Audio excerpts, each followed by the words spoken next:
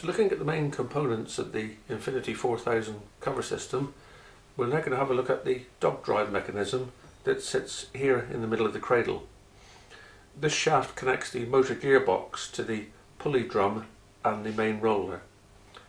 This is a right hand drive system, so just to show you how it works, we'll turn it over and it would actually be running this way. What happens is when the motor is running this direction, it engages this half of the dog drive. This one becomes pushed out the way and it will be driving the roller now, opening the pull. When the motor turns the other direction, it disengages this cog, as you can see, and it will re-engage this one, which is now attached to the drums, and it will close the pull. This is a fairly simple mechanism, but it's very, very efficient. Really, any problems you're going to get is if the pin breaks in the middle, which is very unusual, but would have to have a lot of tension on it to snap that pin, or this one here where it's bolted onto the shaft of the motor, again if the bolts break. But if you've got situations where the pins and the bolts are breaking, you must have got some real problems with the cover.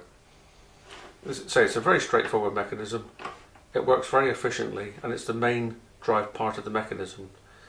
These two halves are bolted onto the drum and one onto the roller, and they're bolted on with 4 Allen keys, and they are actually all marked with a little indicator if they're left or right. I hope that's given you some sort of insight into the dog drive and how it works. And if you have any further questions, please don't hesitate to contact us.